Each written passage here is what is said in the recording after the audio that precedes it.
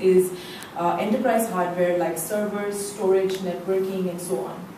Software accounts for another 25%, and this includes all software that's used in education, including the infrastructure management and implementation and support softwares.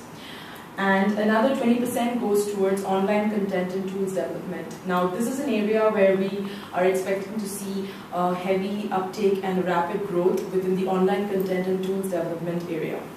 So this is the overall education segment in terms of the IT market.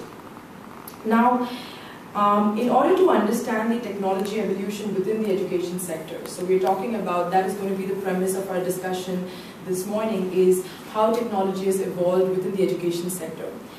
It is important to first understand the medium in which content has been delivered and how this has evolved in the past 100 years.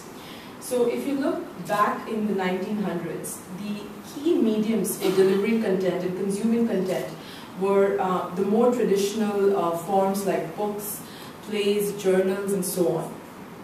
Fast forward 50 years, we have reached a more audio-visual exchange of content with television, radio, movies, etc. forming the main sources of consuming content and how the end users prefer to consume content.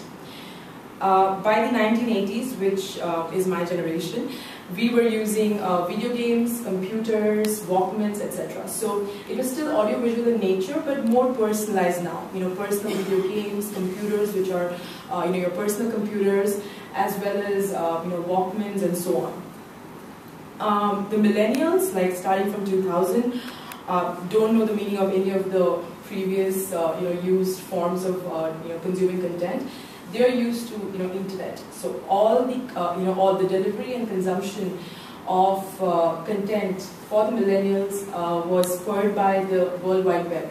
So internet, emails, texting, chatting, your ICQ, these kind of mediums became very popular, and that was where content was delivered and was the preferred mode.